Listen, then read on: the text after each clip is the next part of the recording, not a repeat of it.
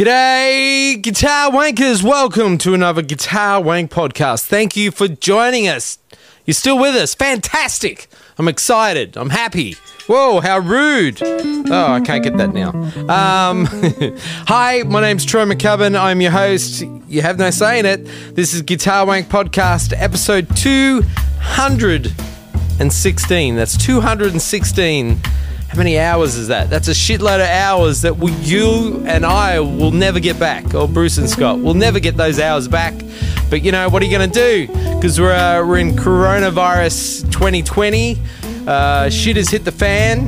And yeah, what are you going to do? It's crazy times, ladies and gentlemen. So crazy times calls for crazy measures. So this is another amazing GuitarWank podcast with superstar guest. You may know him from Mork and Mindy. You may know him from many other TV shows. Dave Stryker, ladies and gentlemen. Dave Stryker is going to be on the show. He wasn't on Mork and Mindy, but he is a great guitar player from New York. All these New York cats are coming on the show now. It's like they've got nothing better to do than just sit around and fucking go on podcasts. Well, good on you, Dave. We're stoked to have you, mate. Really awesome to have you on the show. Dave, if you don't know Dave Stryker, he's always got #1 albums in the jazz world. So fucking check him out. I'm going to play a track after my little intro. And yeah, check it out. Dave's badass. He kicks ass, and I really dug meeting him and chatting away. It was a lot of fun. So yeah, sit back and enjoy the show with Dave and Bruce. Scotty couldn't be with us on this one, but I think he was watching Breaking Bad or something. I don't know what he was doing. He was teaching, I think. But anyway, now remember, if I haven't told you this, I have told you 100 times. Please go to GuitarWank.com, check out the new website, give us the thumbs up. So go to iTunes, wherever you listen to us. Give us a review or a thumbs up or something positive back, so we can use that against the internet, social media world to get more listeners and to annoy more people. That's really what we're trying to do here, to piss off more people if we can.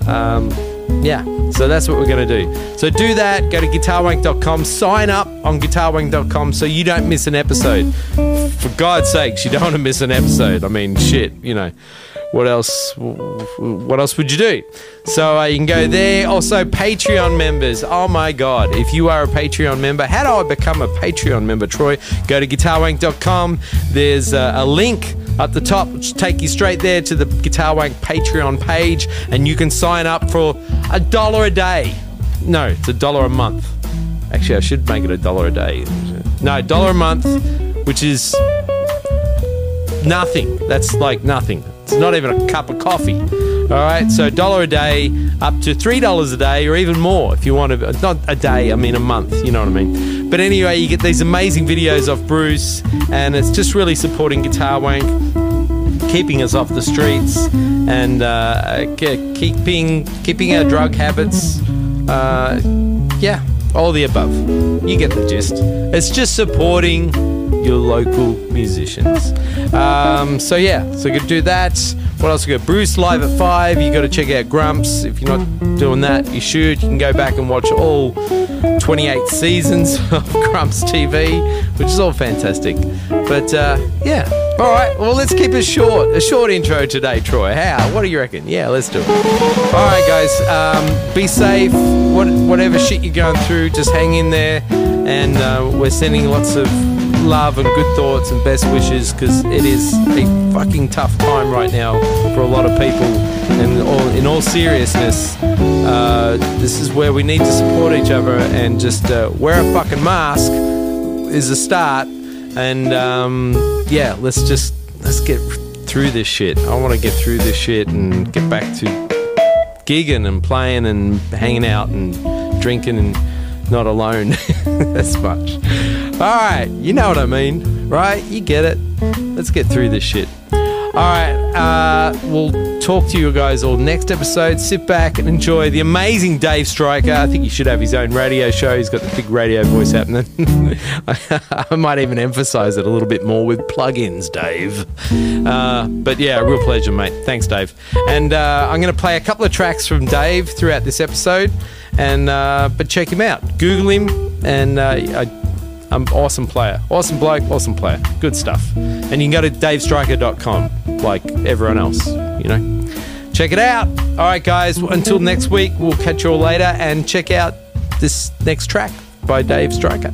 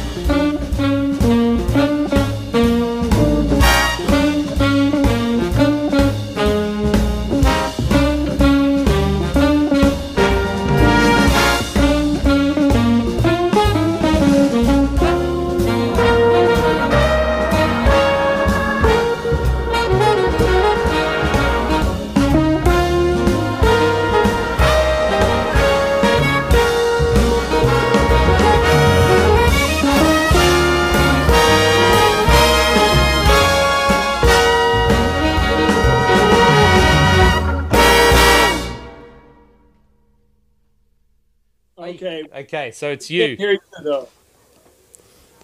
It's all right. We go through this every time as well. It's all good. Should be down below on the bottom, that mute button. Yeah, that's all on. Oh, there you go. I hear you now. We hear you now. All righty. All righty. Right, well, okay, how we doing so far? What did I do? Spill something on myself here? Oh, you got a drinking problem, Dave. This is my kind of man. Oh, yeah. He's already into it. Yeah, he's going to change for us and everything. Is this going to be audio or just audio? It'll probably mostly be audio. Yeah, but we may put a little bit of a video like up on Facebook or something, you know. I hope he's putting on a GuitarWank t-shirt. Yeah. If I had one, I would. Nice. All right, let's try again. All right, that looks good. Whoa, Jazz. Oh, damn, you look too good. All right. All right, cats. How you guys doing? Good. Man, doing good. Dave, welcome. Thank you. Well, where are you from, Troy? I mean, where are you videoing from or whatever you called it? I'm in I'm in North Hollywood, Los Angeles, but yeah, the accent will give me away. I'm Australian, obviously. Yeah. I noticed the North Hollywood accent you have. Right? Yeah. I used to live in North Hollywood. Oh, whereabouts? I lived on Lancashire and Magnolia. I'm on Lancashire and Burbank. Yep. Yeah, so right there. This was many, many moons ago. This was and it's changed so much since then. Wow. This was, believe it or not, this was back in the Billy Rogers days. Been 78 to 80. I was out there. Oh wow, this must have been the hood back then, right?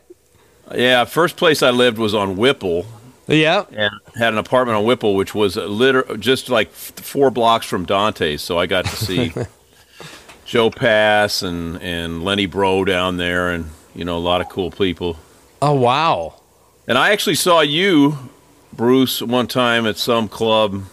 Was it Dante's or was it Carmelo's? No, it was like a small club somewhere. Right. And I think you were playing with Richie Cole. Ah. Yeah, I don't think would have been Carmelo's or it might like some Region Room or. There was I can't remember the name of it, but you didn't sound that good, so it wasn't that memorable. Yeah. Right. Hey, we should Bruce. You should introduce Dave. Dave, you got a good radio voice going on there, mate. Yeah, Dave's got it going, man. He lives in a bunker, obviously. It's a basement, undisclosed location. He's in the CIA, but he's a really good guitar player for a spy. So that's right, and we can. We don't want to really get into that because Yeah, if you tell us, you have to kill us. I'd have to kill you, and I really don't want to. Yeah, All right, well, introduce Bruce. Hey, Dave Stryker, everybody, ladies and gentlemen. I'm sure everybody who listens to this thing knows him already. But if not, he comes from the Midwest, and he's been playing. He's always got a #1 record out. That's why they all know about him. And he's a burning player. I've known him for a long time, and he teaches at a few different colleges. And damn, man, he's what we all want to be when we grow up. Bruce, you're too kind, my friend. Well, you should catch me on a nice day. Yeah. Well, obviously your career was going great, and now you're on GuitarWank. Yeah, so this is the end of it, though, Dave. I don't think you're going to see #1 for a while again. Well, that was a nice. I had a nice little run last summer about this time, actually, with one of my records. I don't see that necessarily happening again, but everything kind of fell into place, and it was nice. Yeah. Nice while it lasted. Nope. Yeah, well, records and gigs and all that stuff. Who knows what's going to happen next? We're going to have to do something new. You know what I mean? Well, I've always said, if you stick in this business long enough, Bruce, and keep working hard, pay your dues, eventually you can make hundreds. Yeah. And so I'm still working on that. Hey, that's the truth. What though? In fact, I'm a 100-air.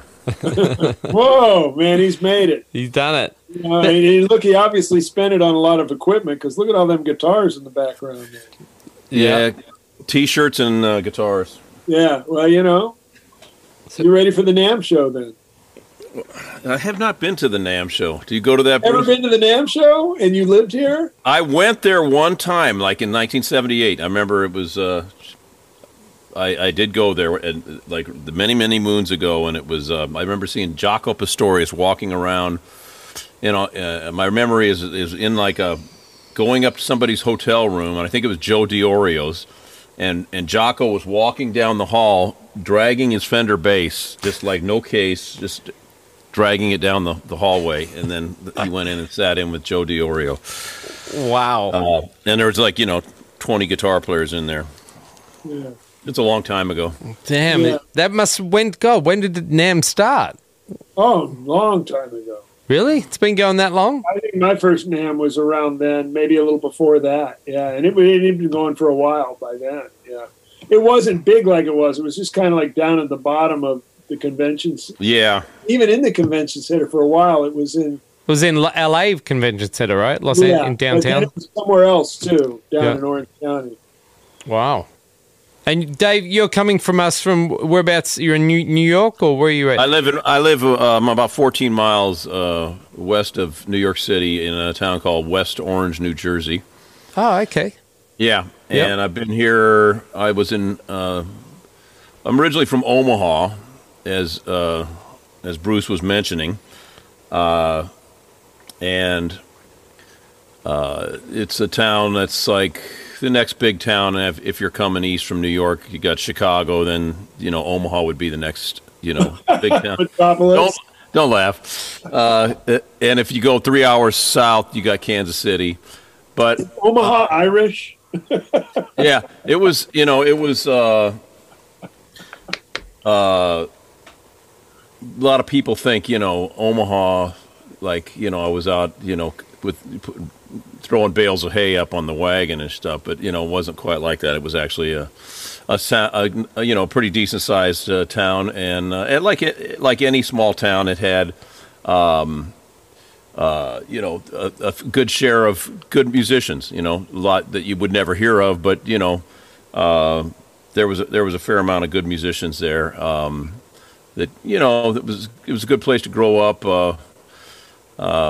And I ended up leaving there after, got into I was in one of the good bands in town, all through high school. And we had a gig, I remember, coming out of high school at the Hilton, where we would play 6 nights a week for 6 weeks at a shot. And the first 2 sets would be standards like Satin Doll and Girl from Ipanema, and the last 2 sets would be top 40. And so, got to play a lot, and then moved out to LA for a couple of years because a couple of the musicians from Omaha that I had kind of started hanging out with, one guy was named John Mallard. Did you ever know him, Bruce? No. Yeah, he was a piano player, organist, excellent player. And then the other guy was a guy named Billy Rogers, who I know you know, Bruce. Really dynamite player, and he was kind of like a, big hero to me. When I was in high school, he was playing with the Crusaders, and he was like a real fiery player that kind of played. Oh man, that guy was unbelievable. He played like a savant. The shit just flew out of him. Man. Yeah. So anyway, I ended up going out there for a couple of years, and Bruce, where were you at that time? I was in San Francisco then. Yeah. And didn't I meet you? Billy came up and played some gigs with me up there. I seem to remember playing with you and Billy or hanging with you and Billy up there at some point. I don't know about that.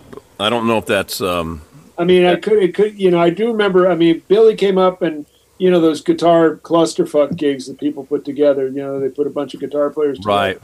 Expect music to happen. Billy did a couple of those with me up in San Francisco, I remember. And I remember hanging with him in L.A., too.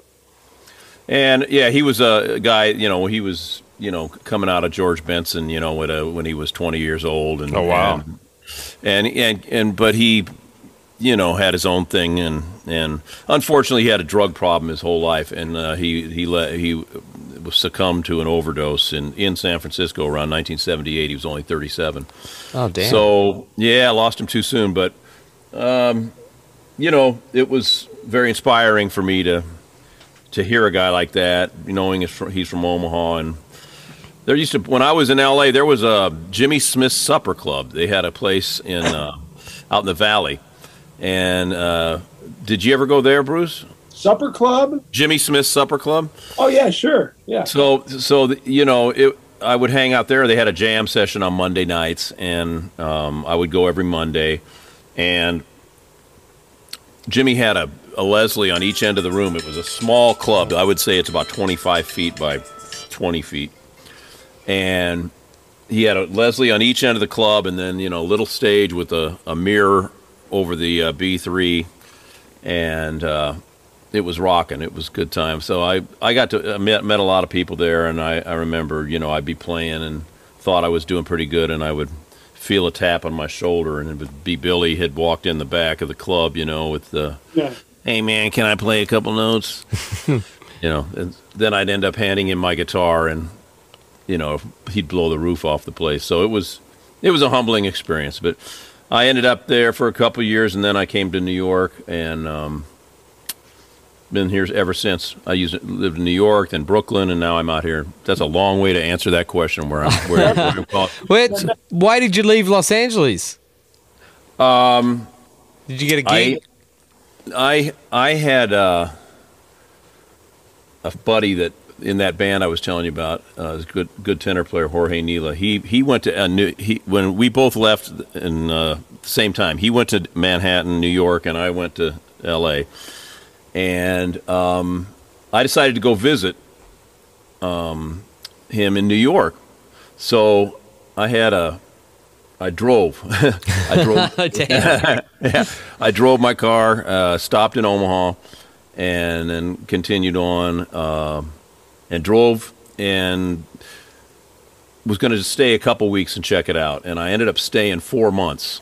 When we're younger, we can do whatever we want, right? Yeah. And it was like I immediately kind of saw that I had instead of making a left, I should have made a right when I left Omaha. I went out to, because it was, I had one of those eureka moments. I'm sitting at the Tin Palace in New York City at about 2 in the morning, and George Coleman is playing with Al Foster on drums and Harold Mayburn, and they're playing Cherokee, just burning, and I'm like, I should be here.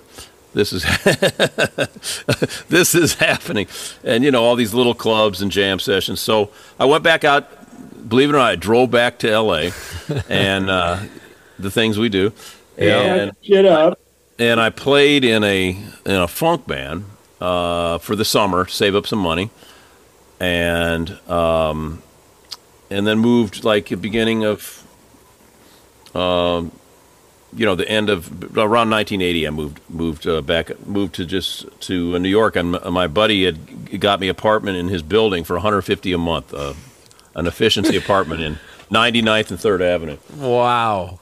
And it was a great time back then. A lot of jam sessions and lofts and things like that, and it was a great experience. And I guess LA just didn't have that kind of a scene. Like, there was a massive obvious differences between New York and LA, but New York had more of a jazz scene per se. Well, they had, there was some great players. There was a jam session in Hollywood called Pippi's. Do you remember that one, Bruce? Yep. A place called Pippi's. Henry Franklin was there, and I used to go to that, and I got a gig with the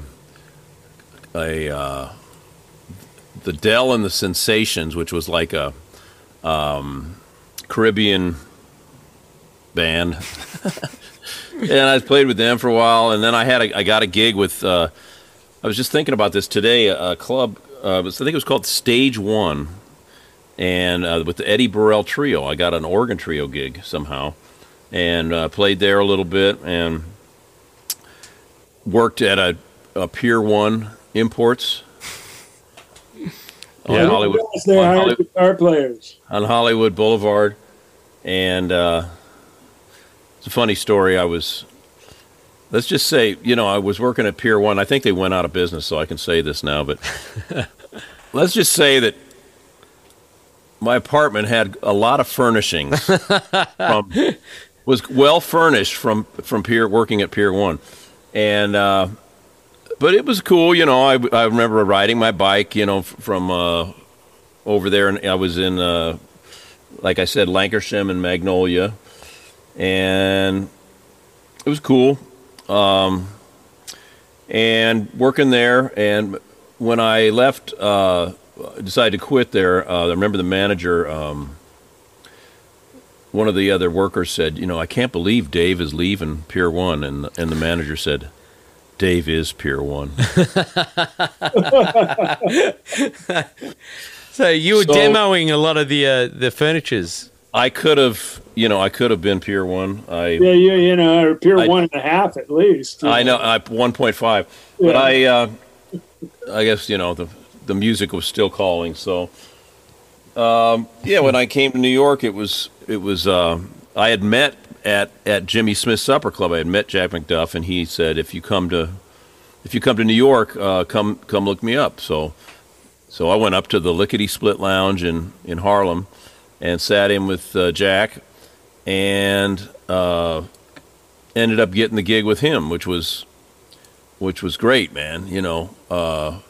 Because Jack had previously had George Benson, Pat Martino, Grant Green, Billy Rogers, and so when I got in the band, he finally got a good guitar player. He was very happy about that. Bruce. Bruce, you play with him too, right? Yeah, I did too. We all got some great McDuff stories. Oh, yeah. But so hold it for those people who don't know what was his background, because he obviously had all these great guitar players coming through. Well, great organ player. Great organ player. Okay, so most people probably who listen to the show know about the tradition of, the organ, the Hammond organ type bands, the bluesier side of jazz, where it's usually the rhythm section's organ, guitar, and drums, not piano, bass, and drums. And then a lot of guitar players, we all come through that as a training ground in many ways. It's just it's a setting that we all learn to play in. It's really blues based, and the organ players are generally based in the church first, so there's a lot of that. And it's a very powerful sound and really big, and you got to learn to kind of cut through and still support it, and learn to work with every organ player is a genius. I mean, you got to understand that these guys, they're walking bass, they're playing, solos and harmony, and they're pulling drawbars. And everyone I've ever known pretty much sings and is an entertainer, and they're just these amazing one-man phenomena, and you're just dealing with these humans that are just, you have to figure out a way to fit in with what they're going, and they generally have huge egos too, as well they should, because they're badass motherfuckers. I mean, they're the whole thing, and so it's a really great training ground for a guitar player. I felt to fit in, to get a sound, and also the time is always a little bit loosey-goosey because the guy's doing so much shit, and just the sound of the instrument, it's like a big harmonica, really, and so you're just dealing with this kind of waves, you know what I mean? Wow. And so it's just, and George Benson, all those early George Benson records with Lonnie Smith, there's great records with Jack McDuff, too, that George made. Mm-hmm. And a lot of great YouTube, but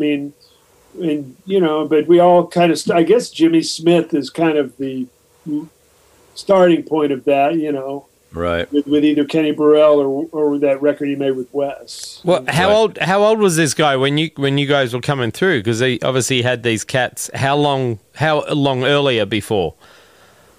Well, in the '60s, the organ got very popular, and in all the black clubs had a lot of them actually had Hammond B3s in the clubs and jukeboxes, and some of these guys like McDuff would have hits on these in the black clubs in the jukeboxes, like Rock Candy and A Real Good'un, and it was a real nice scene, and everything that I totally agree with everything Bruce said just now, but it was there's a handful of them, and this is so the '60s was, and then into the '70s, and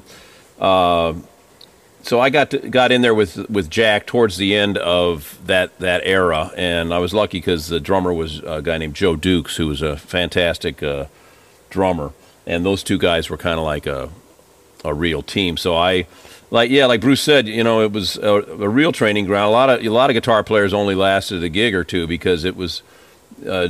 Jack was also not afraid to tell you what he thought of your playing, and it wasn't, as we say in these days, so politically correct. No. I remember one of my first gigs. I was playing, and one of the first gigs we played was and here we go again. We drove from New York, Harlem, to play at Marla's Memory Lane in L.A. Ooh, in L.A. Wow. Yeah, and we had like maybe 2 gigs.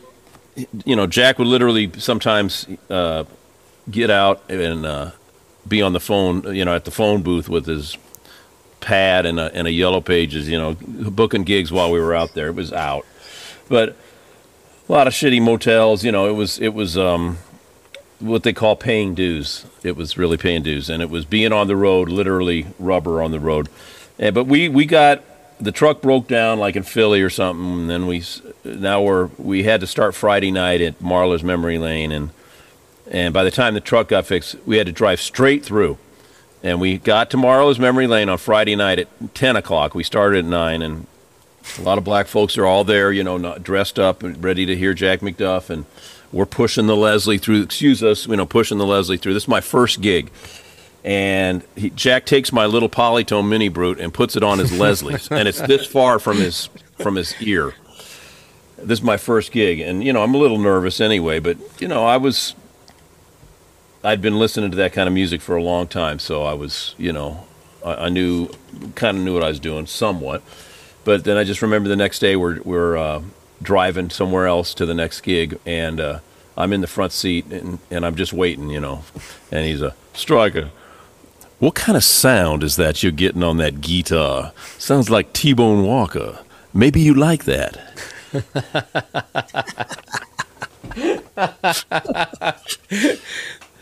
In other words, it's like, your sound sucks. Yeah, nice backhanded compliment there. Yeah, it's like, your sound sucks, Let's start with that. And they had little cassette players back then, and he would this was really painful. He would tape the gigs and then like listen to them, and that's always painful.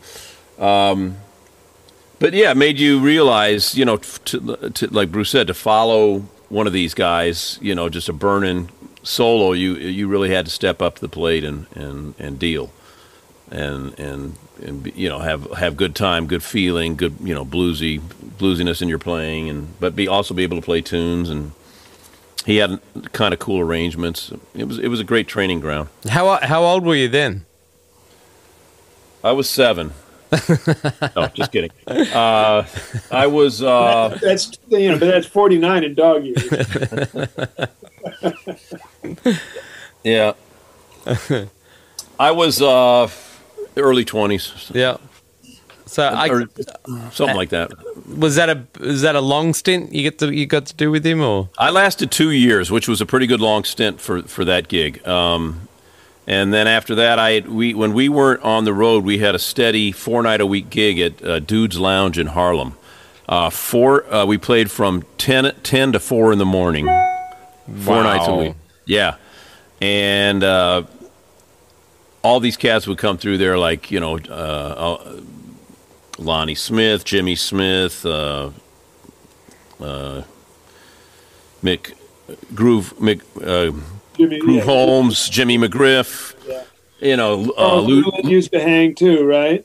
Huh? Charles Erland. He would. Yeah, Lou Donaldson. But I met Stanley Turrentine there, and after I left Jack, I ended up getting the gig with Stanley for about 10 years. So that was another really. I'm super grateful to have had that experience. Well, just hearing you say, we had 4 nights a week and we're playing for that amount of hours, and now it's like one gig. People are just looking for one gig with the situation that we're all dealing with. People don't even have one gig anymore. Yeah, not even a gig. It's like, you Zoom or you teach or like, man. Yeah. Well, this is really out. What's going on right now? Yeah. But, up till now, it was a different time, and I'm very glad that I got to get in on it. At the tail end of it, kind of, and get to play with some of those guys, just like Bruce did. I mean, there's nothing like playing night after night with somebody like Stanley Turrentine, who you can tell who it is in one note, and super, just everything he played laid and felt great, and it was inspiring. You wanted to come, rise to that level, and so it was a great way to learn. That's kind of how I learned how to play, from listening to records, and kind of funny now because Bruce and I are both professors. And I don't think we ever thought that would be. No, I don't think that was ever in our kind of plan. sounds strange to me, Yeah, but it's kind of cool since we did get that experience, Oh my God, yeah, it's to pass it on, to try to pass it on a little bit what we learned. It's just such a. It's like every time I hear you guys talk about that stuff now, it just seems like a movie to me. That kind of thing existed. It feels such It would make a pretty good movie, actually. Yeah. I know. I mean, I'm just thinking back of all the people I've played with, and all, I mean, I'm so lucky to have learned so much from, but I mean, just like, it's amazing, Yeah. I mean, these people who no longer, these gods who once walked, I mean, it's like playing with these dinosaurs that were, 100 feet tall, I can remember hearing you with Bobby Hutcherson on some records, and right. I mean, that's one of my favorite musicians. That guy was, I mean, I think we talked about him last week. That guy is just, I mean, just another kind of human, My time with McDuff was different. I did a tour in Europe with him, with Jimmy Cobb. Wow. The drummer who was on Kind of Blue, of course, with Miles all those years. And it was like a strange thing. I mean, I guess we did a workshop all together, and then somebody put a tour together. We did this tour, week or two, and Jimmy and Jack didn't get along. They had a different concept of where everything was supposed to be and the way it was supposed to be and the way a gig's supposed to go. And I was like this little white boy stuck in the middle of that. You know what I mean? Was there a horn player on the gig? No, it was trio. So wow. So it was like, I was kind of like, Jack would say, "Tell him to fucking do this," and Jimmy would say, "Tell him to fucking." They wouldn't talk to each other, So along with like, all the shit I had to like interpret I was the interpreter, you know what I mean? Yeah. And it was so amazingly happening, but I mean, Jimmy had just this idea of time being really finite, and and Jack was kind of used to the organism of it, and I thought it sounded great to me, and I was like a pig in shit, but they weren't getting along for most of the time, Yeah. Well, I remember it was, it was like if it was Monday and he yelled at the drummer, and Tuesday he yelled at the sax player, you didn't want to be there on Wednesday if you were the guitar player. So, I mean, it was like clockwork. Mm-hmm. And nothing you did would matter, because if it was Wednesday and it was your turn, he was going to go completely off on you and screaming, and but it was kind of what I dug about Jack was, he would scream at you, but then you would be cool. He wouldn't hold it. It would just, he got it out, and then, you'd go smoke up some pot or something, and you'd be good. Yeah. But not that I condone that in any way, and I did not. Well, it's legal out here anyway. You never exhaled, right? But just some classic screaming matches and things like that. But you know, it was a great learning experience for me. And never went to fisticuffs. It was. I remember one time in Chicago. You know, we were face to face, and I was so mad, and he was like, "Maybe you think because I'm a little guy, you know, blah, blah, blah, blah, I'll kick your mother ass." and I'm just like got my hand clenched, and I'm just like, Dave, don't be the guy that killed Jack McDuff. You know, you don't want that on your resume. It's like, you know, that would just be bad. You know.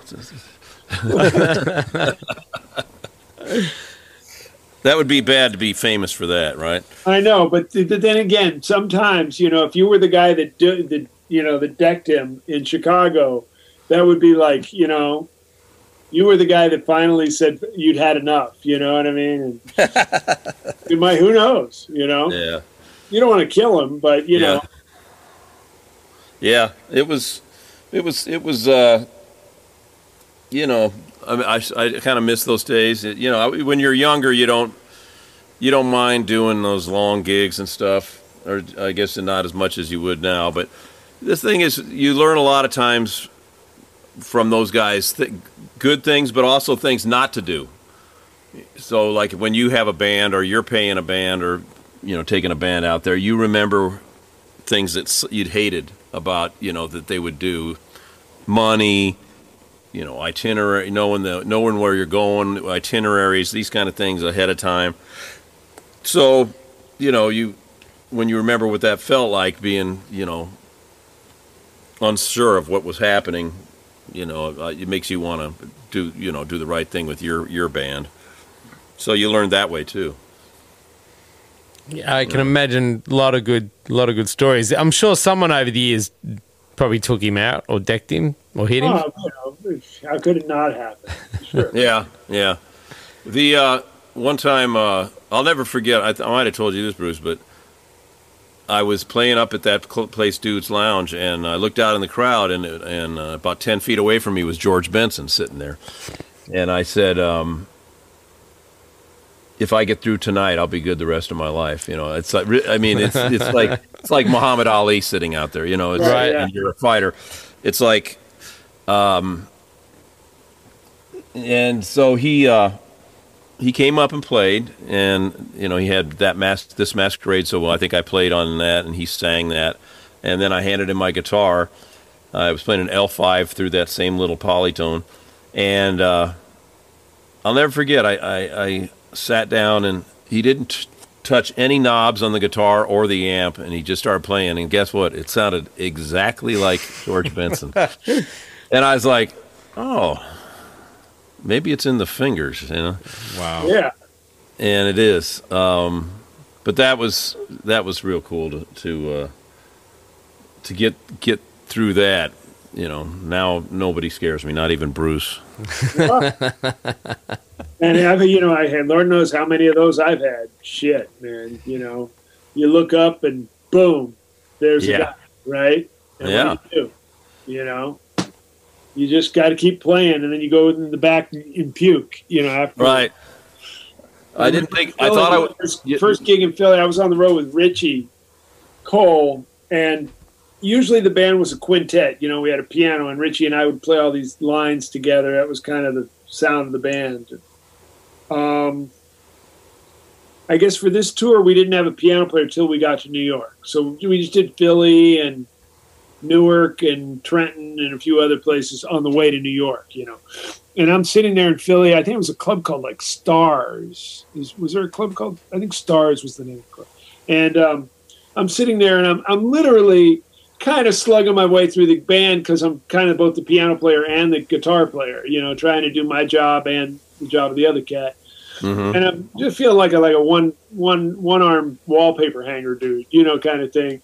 And God, within arm's reach, sitting at the bar, was Pat Martino.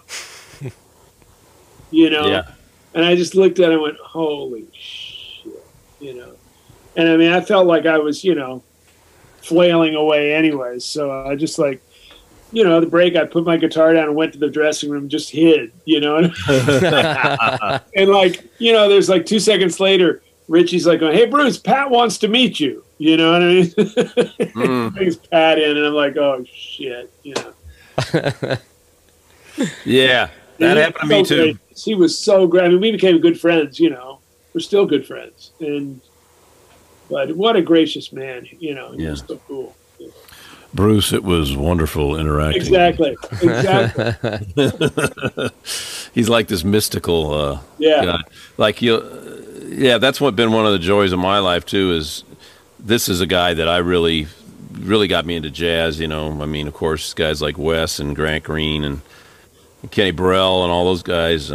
But something about Pat's playing early on, you know, coming from rock and blues and stuff.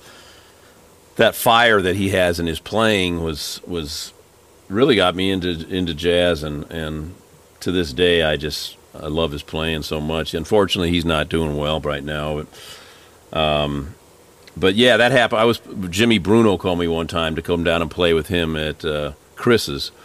Same thing, and I look over at the bar, and 5 feet away there's Pat with his wife, and they stayed the whole night, and I'm like, you know, I'd be playing, and I'm like, wait, don't play that one. Don't play that one. Don't play that one. All the stuff I stole from Pat Martino.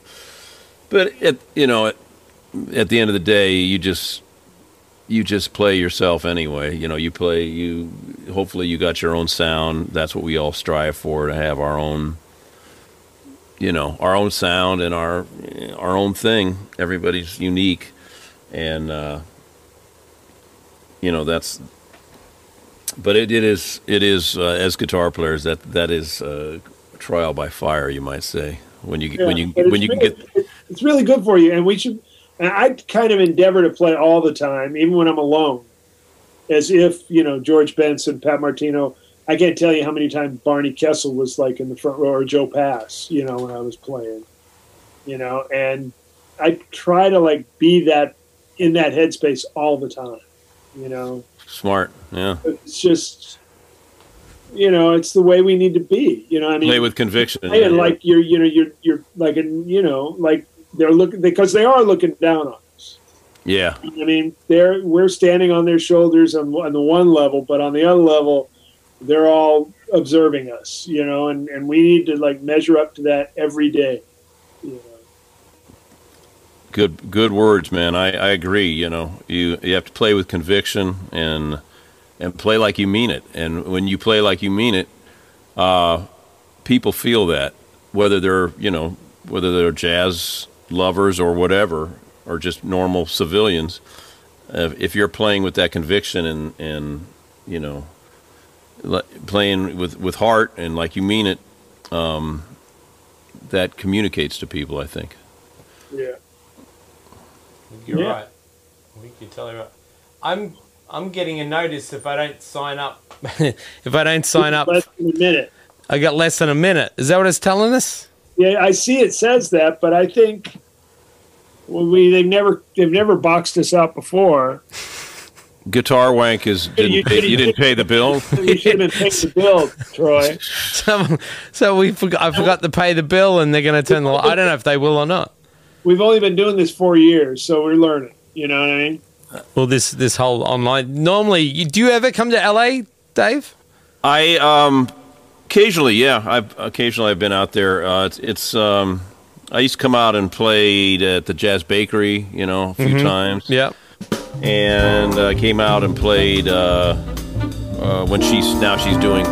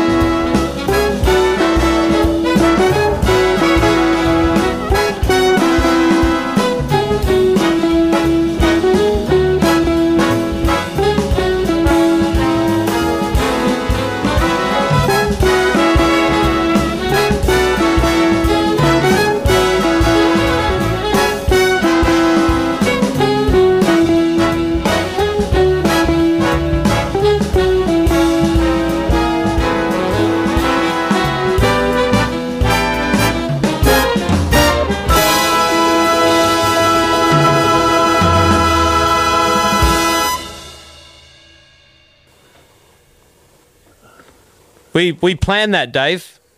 Was it something I said or something I played? I don't know. I wanted to go to the bar, man. You know what I mean? I was just like, hey, let's plan it so when Dave's on, we'll pretend we lose power and we have to cut him off. Yeah, and it was a Corona thing. You know what I mean? Yeah. Lucky, see, this is why we don't go live. Yeah, I forget what I was saying. I guess, yeah, but anyway, you're asking me if I ever come out to L.A. and not occasionally. Yeah, occasionally, yeah. Well, normally we do GuitarWank here in the studio, and we we'll sit around and have a taste. It's right. What's that? We just get drunk, and totally ridiculous. That's. I mean, I'm sure our fans are our fan. I mean, is probably really disappointed because usually we get all shit faced and say embarrassing things, And now with the Zoom stuff, everybody's sitting in their house, and being careful and shit. It's a little too safe. Yeah. Yeah. Yeah. Well, I tried to watch my language, Don't. Fuck that, mate. Don't worry about it. Yeah. So, what really pisses you off about a drummer? What's the thing that pisses you off the most about drummers when you find yourself being pissed off about them? I'm lucky, I'm lucky to get to play with so many great drummers, but sometimes I'll hear like if I'm doing like one of these workshops or something, and I can't, you get like a younger drummer, and sometimes I'll say to them, "Have you ever done time?" And they'll look at me, they're 17 or something, and they'll say, "I'm not sure what you mean." I said, "Have you ever been in prison?" And they'll say, "No." By the way, I could just see them that night, Mom, Mr. Stryker was very scary. He scared me today. But I would say, well, they have, chain gangs in prison. And, if you ever see one of those old movies, maybe, they're over on the side of the road with pickaxes, and they've got this big heavy weight, ball chained to their ankle. And I would say, that's kind of what it sounds like when you're playing.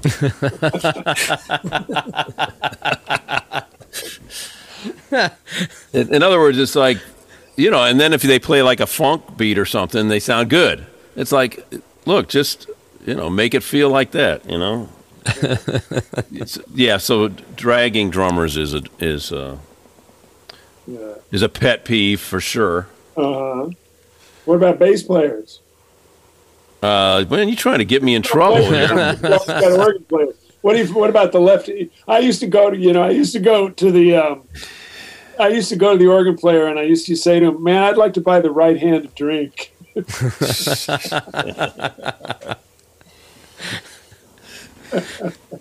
lot of people that too much, but I like your right hand. A lot of people think that organ players are playing those bass lines with their foot. Yeah. Yeah, that's a misconception. They all play with their left hand. Yeah. And that's why one of the reasons that the guitar sounds so good is because if you imagine they're kicking bass with their left hand. Now they will use the pedals. The real organ players, they use the pedals, but they're kind of like using it as an accent, or if they're playing a ballad or an intro, they'll use it, or maybe a slower tempo, they'll double the bass line. But so if he's doing that with his left hand and his right hand is soloing, that leaves that whole area there for the guitar player to fill up. That's why I think one of the reasons that it's works so nicely, guitar and organ, as opposed to piano. Piano, you have to really, listen and work things out more. So, I think what Bruce was saying earlier, it's kind of freaky what they can do, because I've noticed, Bruce, you can talk and play at the same time. I can't do that. I'm like, if I try, or because you can sing and,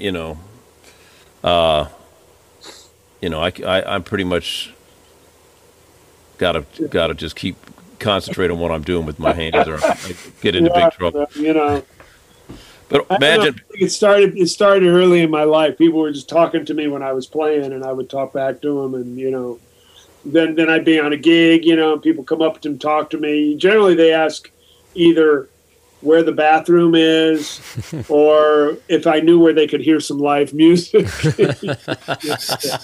I would have to tell them, while I'm playing, So I don't know. It's just always been easy for me to separate that. But.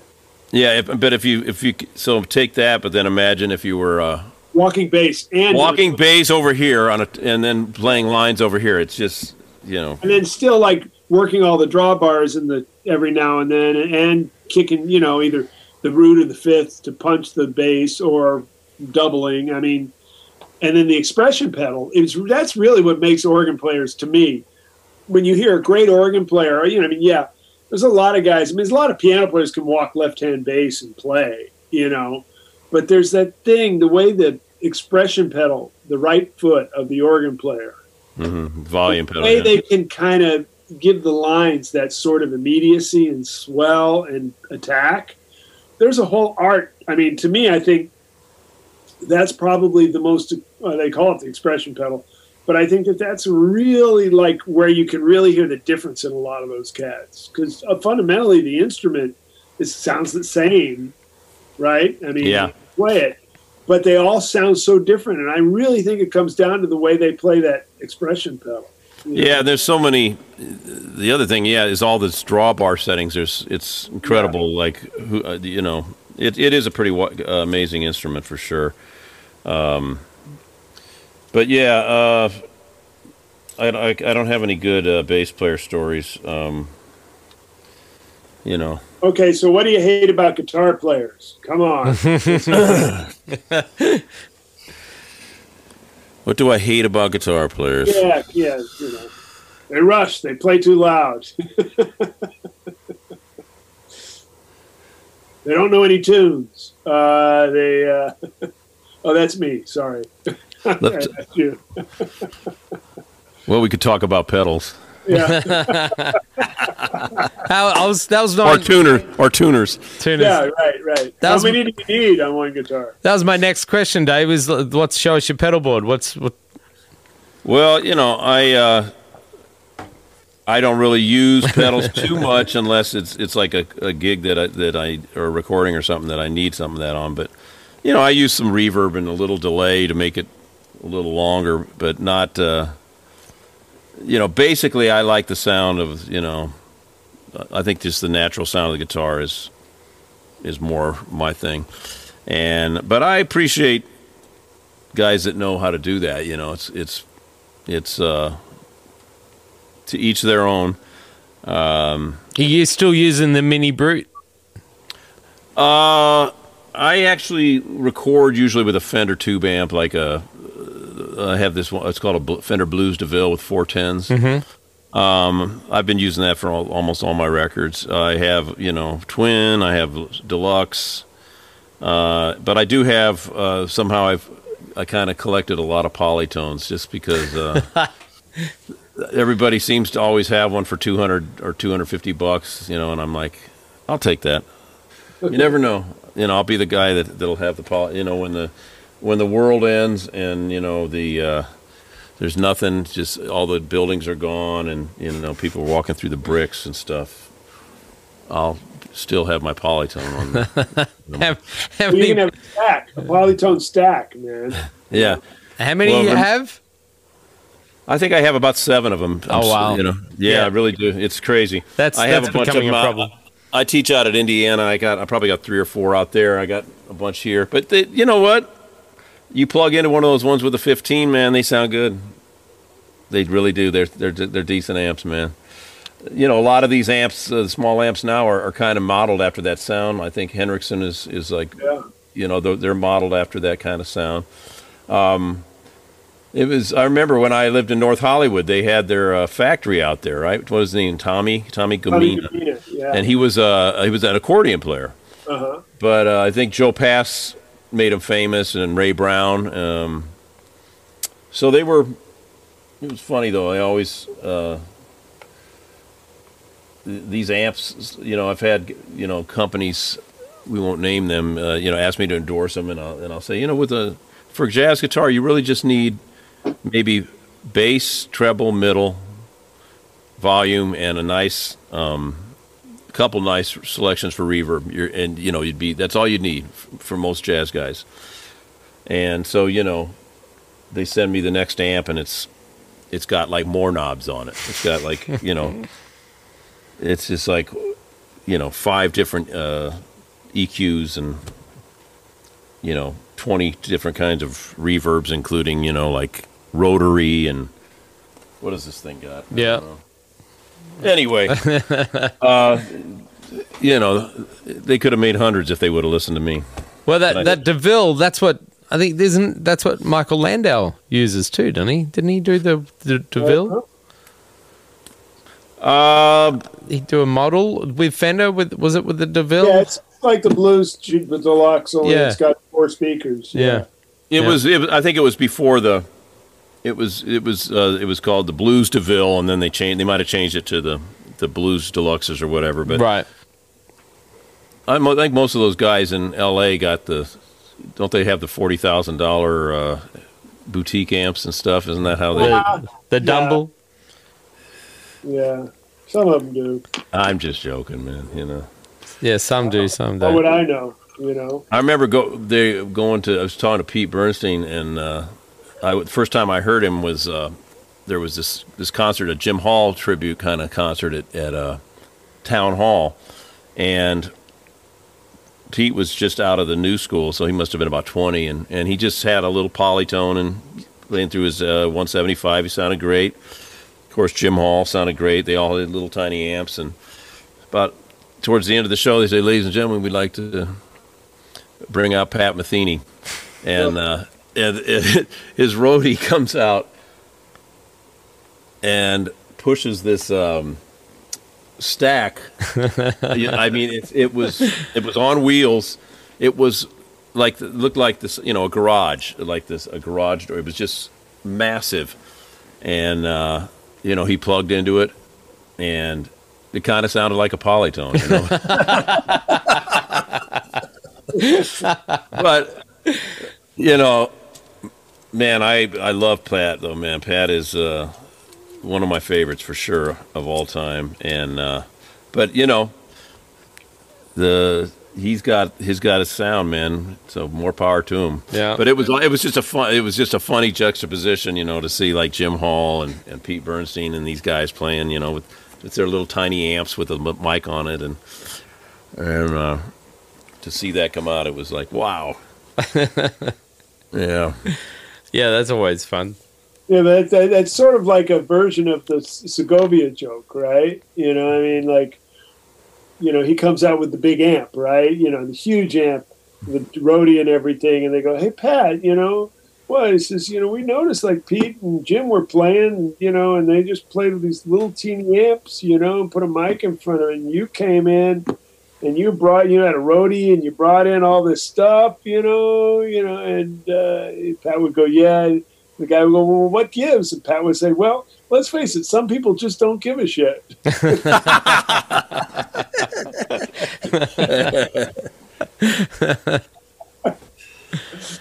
you remember when I started, I took my first guitar lesson, and the guy said, "Do you want to come to my combo practice?" Like, I think, Bruce, you and I are probably similar to the same age. Yeah. You're probably a lot older than me, actually. Yeah. But when they talk about garage bands, I can remember, like, in Omaha, like, going in my neighborhood, and they would open up the garage, and there would be a band in there playing, and they'd be playing Louie Louie, and, I just thought that was the coolest thing I'd ever seen. So, like, I'm taking lessons from my first teacher, and he says, "Do you want to come to... We're having a combo practice, down in the basement, down the street." I said, "Yeah, man, I want to go." So he takes me to the combo practice, and we go down in the basement, and they had red custom amps. Do you know? Oh man, the tuck and roll. The tuck and roll, and they had like all red custom amps, and I thought that was about the coolest thing I'd ever seen in my life. Wow. Too, right? Red Sparkle, wasn't it? Oh yeah, and with the little silver holes in it, and I think one of the fathers or something had, was a plumber or something, and probably mortgaged his house to go buy all this stuff, all these red custom amps. But just anyway, it was those kind of memories are. You were hooked. There were you hooked. And Bruce and go-go dancer. Go-go dancer. They had a go-go dancer. Holy shit, man! Now that's what we need. I think that's what music needs. I think we need to think about. Yeah, I mean, we've had that over the past years. You know what I mean? So yeah, I think bring it back to jazz. I think we need a scoreboard and a referee. That too. I mean, I think as soon as we can get the sports thing going, it seems more competitive, and people can bet on what we do. I think people will enjoy it, and it will get a lot more popular. Yeah, but and they'll cover it like on the nightly news. Like they have news, weather, sports, and jazz. And like who won today, and who's going to make the playoffs, and who got traded to who, and we need that kind of thing going. Maybe combine it with roller derby. Yeah, the numbers on them and shit. I'd do that. I'd watch that. That'd be great. Shot clock, maybe. What I mean? That movie came on the other night. My wife wouldn't let me watch it. She, she doesn't like to watch violence and stuff. But do you remember that one? It was out. Rollerball, I think it was. Yeah. Yes. Anyway, something funny about the custom amp. So when I got the gig many years later with Jack McDuff, what do you suppose his PA system was? Oh, that's great. A black custom PA. Black custom. Man. Wow. It's like, who knew? And you had to help carry it, of course, like with the organ and shit. Let's not even talk about moving those B3s. Yeah. Showing up at a. Oh, the elevator's not working?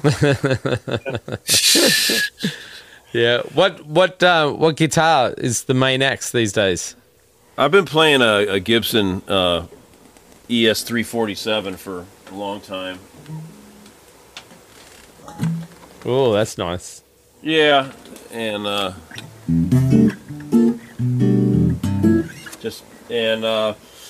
like it. I was playing with Jack. I played an L5, and I still have it. But I don't know. When I started breaking records and stuff, I kind of like the sound of this. This particular guitar, the pickups are, I think they're called Dirty Fingers or something. They're like super punchy. So if you try to play this guitar through a small Fender amp, and you hit a chord, it sounds like Eddie Van Halen or something. So what kind of tailpiece is going? I mean, it seems like the tailpiece is different. I can't really tell. I can't tell it, but that's tough. Oh, okay. This is nerdy, I know, but it's just hidden or no? No, this is this guitar came out. It had those little in the history of useless things, little screws down here to tune it. Yeah, like the micro tuners they called it. Yeah, like on a violin. Yeah. And no one uses that, man. Yeah. Or maybe I should. Then I would be like playing tune. That well, yeah. But why start now? Why start now? Yeah.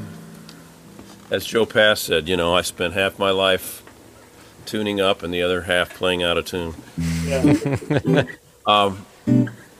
So I took out the screws, and it's like the gold hardware here. But when I play, I rest my arm right here. And so I wore all the gold off from sweating on it. And then I would start to get a rash on my arm from like bad jewelry. Oh, wow. Yeah. And so I had my guy build this little I don't know what it is, plastic or something. And he put that on over it. And it is the number one most asked question by guitar players. And that's ES. What is that? What is it? What model is it? 347. So what's the difference? It didn't have baritone or anything, did it? What's that? Didn't have that baritone switch on it, did it? It's got a toggle switch, right? It has. The difference is it has ebony fingerboard from a 335. Right. Yeah. And it's these pickups are super punchy. They're I think they're called Dirty Fingers, and But it doesn't have a baritone switch on it. it has a split coil. Okay, it has that, but And that's all. No, it doesn't have one like of the these BB. five Yeah, position that's switch. like the BB King. No, it doesn't have that.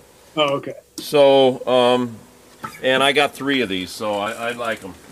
I Whoa. made almost all my records with that, but this is my pandemic guitar I bought myself here. Uh-oh. Uh-oh. What'd you do? Yeah, hopefully your wife won't sell it for what you told her you paid for it. I got a good deal on it. But this is a 1956 125. Oh, Wow. great. It's, Yeah. it's older than me, Nice. and it's got a really sweet tone. I just before all this happened, I bought it, and so I've been playing this a lot. I always every time I heard somebody play one of these, I dug it. It's just got a nice sweet tone with it's got the 1P90 on it, Yeah. and I've got this. This is a Benedetto that's really nice. This is a like a like their version of a 335. They're they make really nice instruments. I notice right away that you hear every note when you play a chord Yeah. more than on the Gibsons. The Gibsons are a little, but there's something about like when you play a guitar for 30 years, it's just got some mojo to it, like that Gibson of mine. So it's hard for me to change up. But this one is they had to stop making this at Benedetto because of Gibson. Threaten them. Yeah. Threatening all these companies because of the shape. Right. But that's a nice axe, and I got a whole bunch. Still got my L5 and 175. And I love that guitar of yours. What is that, Bruce? That red one? Oh, it's a Stefan Sontag. So custom. He's a maker in Germany. He's made a lot of guitars for a lot of people. It's really acoustic, It's like a super acoustic. When you play those videos like the first course of the day or whatever, are you plugged in or no? Yes, you're hearing kind of a blend of the amp in the room and the acoustic. Yeah, it sounds very acoustic. And it depends on like how I have it blended. Some days it sounds like it's all acoustic, and some days you can really hear the amp pretty well. Mm-hmm. What kind of capo do you use? Well, it's my first finger. I was going to use that, but then it cuts down on how many fingers you have on the other side. Because this one gets kind of like not much happens when you use it. And your pedal board is it out of the frame right now? No, it's the accelerator and the brake. They're actually they're parked in the garage right now.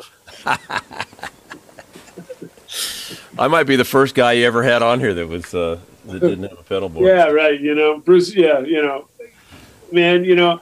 I'm like the worst guy to ask about gear, but I get so many questions about it. You teach somebody and you watch somebody struggle with it and go, well, this is called treble. It makes the highs come out. This is called bass. It makes the lows come out, but don't get fooled. Sometimes there's a lot of low and highs and a lot of high and lows.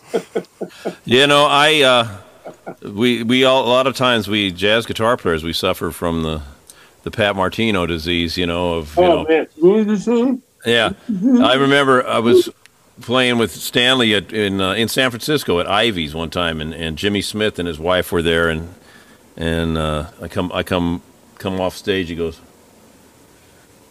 Jimmy Smith says, "You sound good, but you're down in the mud." Of course, imagine the amp they had, jazz chorus, every gig back then. Nowhere it was a jazz chorus with 212s. The worst amp of all time, I think. Right. I was at Dizzy's. I played there, I guess, a couple years ago. The first time I played there, and I went in there, and the guy brought it out. Here's our amp, and it's like this jazz chorus. And I looked at him. I said, "This is fucking jazz at Lincoln Center, right?" And he I know. said, yeah. And I said, "How many people have ever said to you, "Oh, great, jazz chorus." He says, I said, "Have you ever heard that sentence before?" And he said, "No." I said, "You guys are a nonprofit, right?" He said, "Yeah." I said, "I'm going to take care of you." So I called my friend who's like the vice president of Fender, Said, "These guys need an amp, get them a twin or a deluxe. So get them something, And so I put them together, and now there's a twin at Dizzy's to use. Yeah. Because, I hope it's not the one with the red knobs. No, it's the blackface. Yeah. Remember the Fender twin with the red knobs? Yeah, but I'd still prefer that to a jazz chorus. Man. Well, if you're playing with the Stratocaster and you're playing a funk gig and you put on the chorus on a jazz chorus, you're in good shape. You sound like Pat Metheny. But if you, I don't know about that, but I don't know. It seems like maybe sometimes the jazz chorus can sound okay, but I've had okay experiences with them, but I was never happy to see one. I got to be honest. Yeah, but Jimmy Smith's that was his comment. So I always tell my students, if you're talking about getting sound, I say always make it a little treblier than you think it should sound where you're standing, exactly. And it's gonna sound great out there. Right. But if you try to make it like sound the way you're just gonna always sound like you're down in the mud, as Jimmy Smith told me. Right, the treble's the first thing that kind of falls off the sound as it moves through the room. Right. Yeah, make it brighter than you think you need to be, and you'll be in good shape. Yeah. You never went the Strat or the Tele? Played with those guitars? I do. Yeah. Depending on what the gig was, I've played my fair share of weddings, throughout, whatever you need to do to pay your rent. And, I've managed to bring up a family. I got two old sons in their late 20s. So, if I was doing like a pop gig or a wedding or whatever, I would play I still have it, a black Strat. Yeah. But I'm a big guy, so I need a little bit bigger looking guitar. It kind of looks like a toy. Some of those, Do the kids play? I'm a full figured jazz guitar player. Do the kids play? No, they're both into film. Oh wow, that's cool. And they're talented. And one's in L.A. Yeah. In Glendale, and the other one's in Austin. And so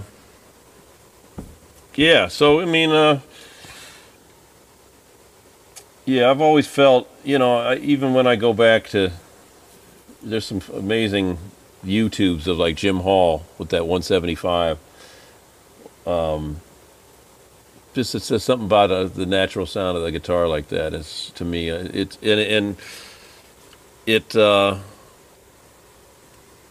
I'm glad that on a lot of the records I did all through I started recording, like, I think my first record was in 88, and then like all through the 90s, that I didn't like go for the sound that was kind of popular, with the chorus and all that.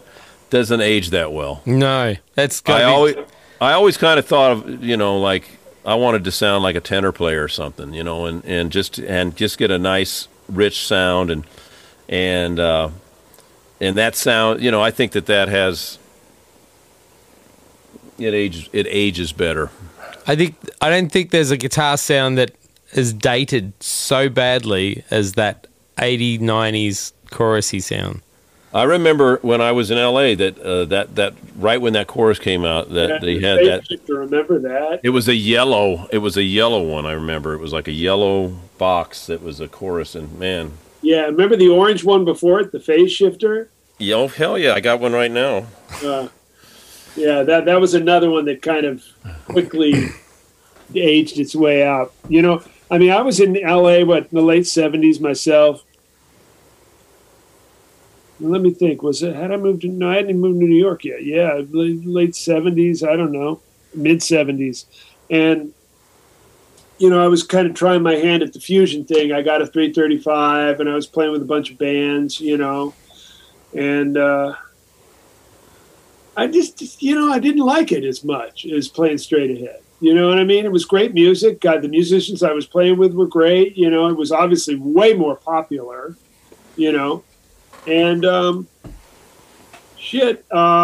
was but at the same time I was with Richie and Cole and Eddie Jefferson. He was in the, they were doing that thing, and Eddie got murdered, and I just that day I realized, I said, shit, man, it can end any day. I'm going to play what I want to play.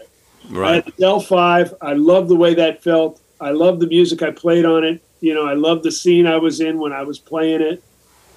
The 335 just felt, I mean, when I heard Robin Ford do it, or Larry Carlton do it, I thought it was great. You know, I had all those records. I mean, it wasn't like I didn't dig it. It's just like when I went to play, it was, I felt like I was faking. Like I was doing it for the wrong reason, you know? Yeah. And I just kind of never looked back, you know, really. Some guys make fun of me because I was one of the few guys that when you step on the distortion pedal, I would get softer. Yeah. Like, it's like, oops, I guess that knob's supposed to be, turn it a little bit more. Yeah, but I definitely went through that whole time, and, other guys are a lot better at getting sounds like that than me. So let them do it. I mean, I whatever, man, whatever makes you happy and do it. I just think, I want to sound like a tenor player, I think that's, just have a nice sound, man. Yeah. Yeah, and I mean, also, the classic jazz guitar, it's very mid-rangey, oftentimes muffly, to get that fat sound. But then, a lot of so many of my gigs were basically being the piano player in the band, the comper, chordal, and it's like that sound. Sometimes you just can't even hear what notes you're playing inside a chord. So that's why I've always kind of gravitated more to a brighter sound, just so I can hear the notes inside of voicings. You know what I mean? I actually dig though playing the. I played with had a group with Steve Slagle for many years, where it was just guitar, sax, bass, and drums, and I love being the soul, harmonic instrument. Something real nice about. I mean, it's good to play with piano, but I feel like when I play with a piano player, a lot of times that I become more of a horn player and just kind of pick my spots. You don't want to right. You don't want to overcomp. Nobody wants to hear all the clashing comping going on. Right, right. And a guitar has a lot of brightness in it. I mean, you can hear a lot of treble in that sound. I mean, it's not all dark. What chord is that? It's an E suspended. Yeah, it's a spone. Yeah, E7 suspended. Well, you must have been pushing the brute back then to keep up with the volume, right? Are you talking about with when I was playing with Jack? Yeah. Oh yeah, I think they put a mic on it. Oh right. Mm-hmm. Yeah. And sometimes some clubs would have a twin or something, but yeah, I mean, I still like the polytones, but they're notorious for not working, and that's something that you kind of always hope, when you're on a gig, that things work. Yeah, that's nice. It's not a lot to ask, but I mean, it seems to be sometimes the way it is, though. Yeah. I remember Jack McDuff told me one time, he said, "Stryker, if it ain't broke, it ain't mine." Oh, man, God, every organ gig I've done, the organ player's in there with like a 9-volt battery shocking the motor. Or there's so many wires, you can't even imagine. Chewing gum on some mass connection, or, just like, it was endless to watch these guys would do, to keep these things alive. Yep. Damn. So Dave, what are you doing these days? Well, obviously things have changed quite a bit, but normally is it you teaching gig? Have you got that or?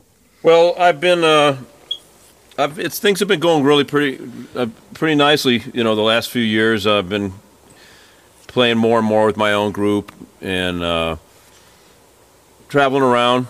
And at the beginning, as Bruce mentioned, I did this project called 8-Track where I take tunes from the 70s and I kind of jazzed them up, put my own stamp on them, and people, would tunes by, Marvin Gaye or Stevie Wonder or Curtis Mayfield, whatever, and people kind of dug that, because they recognized the melodies of these tunes they knew, and so that last summer I had a number one record for a while with 8-Track 3, and I would on the gigs I would mix in some of that tune with my own tunes, and I still like to play standards and play around New York, playing different people, and go over to Europe and Italy and different places. So things were going good. And in the last few years, I've been teaching at a couple of universities. At Indiana University, I've been out there now. This is coming up on my 8th year. I would travel out there every other week for a few days, and it was nice. And I also Montclair State University here in New Jersey, and recently I just took over for Vic Juris to teach. I'm now the guitar guy at Rutgers.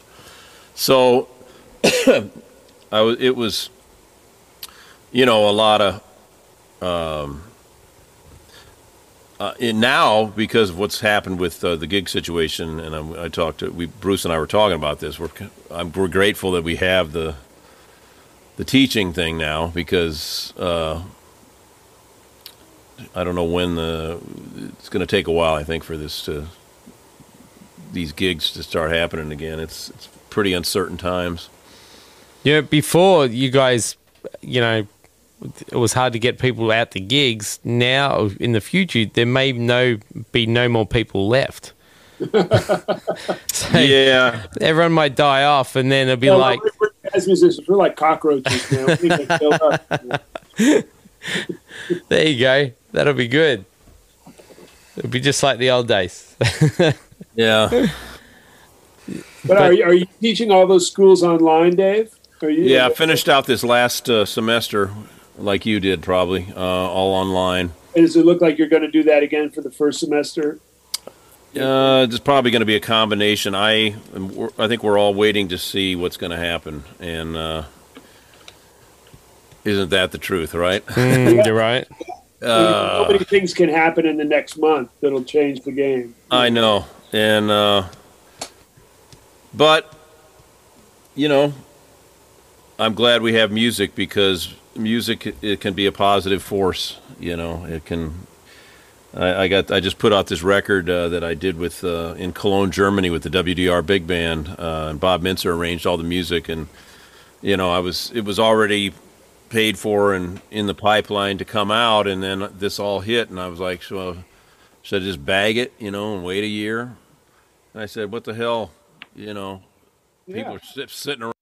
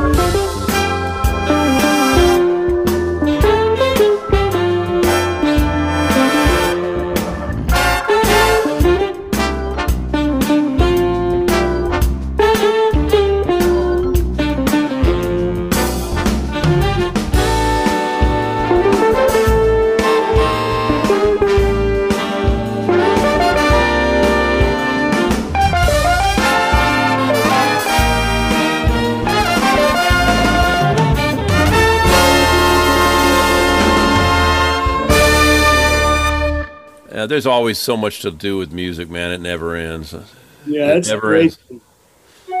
You know, I'm very grateful to have this music, man, and appreciate you guys, invite me on here to shoot the shit for a while. Are you playing more at because of everything going on, or playing less? Well, more like you getting to spend more time on your instrument just for yourself now, or it's. Yeah, there's definitely, having all this time has been good, but, also trying to use it right, Yeah. We ended up getting a puppy, so I got my hands full with her. Yeah, right. But, it is strange, I mean, we've always played music and done gigs, and so they kind of pulled the rug out there. Literally, and so Jesus Christ.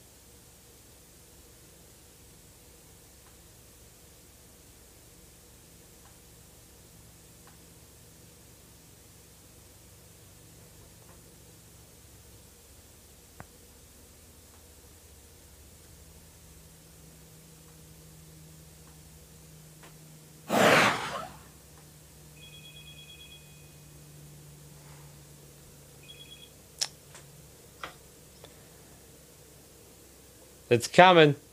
Okay, we'll just say goodbye. What happened? Usually we could extend it. They usually extend it, but I guess because we've used it a bit, they didn't. Bastards. Maybe they're listening. Oh, you just said it. Great. Yeah. Okay. oh boy, That's you know what it is. I'm. It's we need to. I'm trying to keep it vintage in a little way. This is like if it keeps cutting out, this almost gives it a vintage vibe. well, Bruce and I are, Bruce and I are pretty vintage. Well, I mean, we're just going to have to pay more, I guess. But Wow, turn the lights on. Yeah. Right? Unbelievable. Yeah.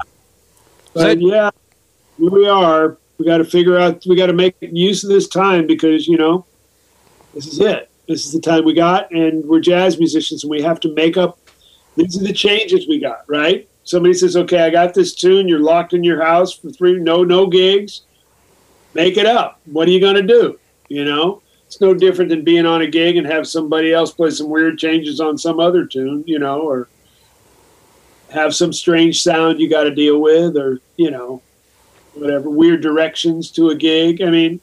We're jazz musicians. This is our job. We're supposed to figure this shit out. And if it means getting our solo thing together, if it means writing more music, coming up with a new way to present it to people, that's really what this is about, right? Yeah. I mean, and don't get sick. We like to pride ourselves as being the creative ones. You're right. Time to prove it. Well, that's inspiring words, Bruce, and. Even though they are full of shit. No, it's you're exactly right, and the uncertainty that's out there, we just got to try to stay positive, man, and be grateful for that we have this outlet of music, to share. We'll see what happens. Right, Dave. Where does everyone find your stuff? Where do we get your albums? Where do we lock into Dave Stryker? I have a website, davestryker.com. You can get everything there. I also have a Bandcamp, davestryker.bandcamp.com, that has all my stuff. And I've actually put, I resisted putting my stuff up on Spotify. I have my own label for the last 10 years. But I decided, my son told me, you got to put it on Spotify. That's how everybody's listening to music now. So I the new record's called Blue Soul. It's on Spotify. And I've been making a lot of .00007 cents. Meanwhile, the Spotify CEO is on a yacht in the back of the Bahamas. He's not worried about coronavirus. Yeah. Fucking unbelievable. Except for he's drinking too much Corona, Right. you know. I was trying to, I thought maybe by holding my music off of Spotify, I might sync them, but apparently that didn't work. They seem to be doing okay without my product. We'll see. You never know. Oh man. But yeah. I wish it was under better circumstances how we're all getting together. But Really appreciate this, man. Yeah. Thank you, Dave. Thank you. Playing a tune with you. We played Stablemates. Are you gonna put that? Well, maybe it'll even be out before this comes out. Yeah. We played it. We got one of my students is supposed to be putting a little. We call it a snippet. Did it work? I mean, is it possible to merge them? It's a snoop. It's a snoop. It's a snippet. So I'd rather snoop it. Snoop Doggy snippet. Anyway, we'll do some more, Bruce. Yeah, that'd be good. Say anytime, man, and send me some more for the TV show. We'll do. And be a recurring guest. You know what I mean? Troy, good to meet you, man, and thanks for having me on, you guys. Dave, it was an absolute pleasure, mate. Make sure you go to davestryker.com, check it out, and you don't do any lessons online, right? You got to go to school. Actually, I have a online site at artistworks.com. Oh, okay, cool. Yeah. Yep. And so check me out there. Awesome. Okay, man. Well, thanks. Keep swinging, Dave. Thank you. Thanks, Bye Dave. now, see you All guys. right, man. Take care. See you, mate. Bye-bye.